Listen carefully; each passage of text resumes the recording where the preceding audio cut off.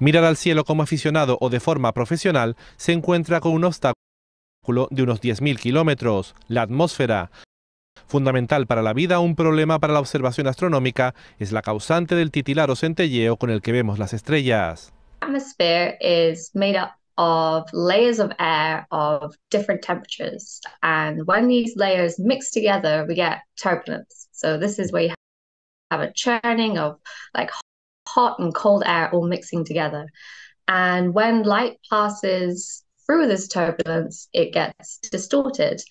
This is a big problem when we want to look for things like exoplanets, so planets around other stars. El telescopio Isaac Newton ha servido como lugar de pruebas para testar un modelo de corrección. The method that we actually use is a technique called tomography.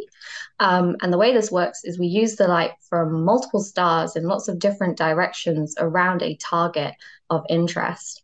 And from the measurement of these stars and where they overlap in the turbulent layers, we can use some clever maths to build up a 3D model of the atmosphere above the telescope.